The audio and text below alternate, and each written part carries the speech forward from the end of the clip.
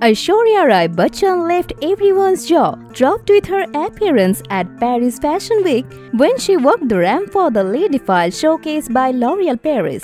It was a treat to see Aishwarya looking gorgeous in a shimmery golden dress walking on the red carpet. Trust, Aishwarya too wore with her simple black outfit. On October 4, Aishwarya was pepped at a L'Oréal event wherein she donned an all-black outfit. Aishwarya wore an oversized blazer dress with flared pants underneath. The highlight of her look was the blazer sleeves, which had pearl embroidery. Aishwarya kept her look edgy with lined eyes and red lipstick. As soon as the pictures and videos made rounds on the internet, netizens were quick to react to Aishwarya's look. While one user asked her to fire her stylist, another pointed out how she was undergone Botox treatment. One user wrote, "Too much Botox, too much red.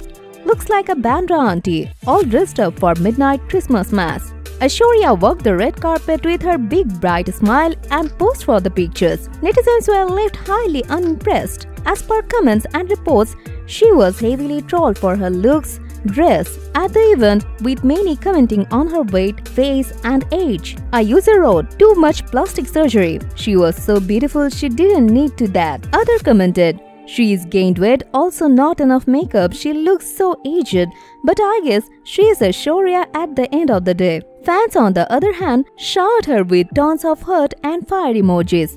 What do you think? Let us know.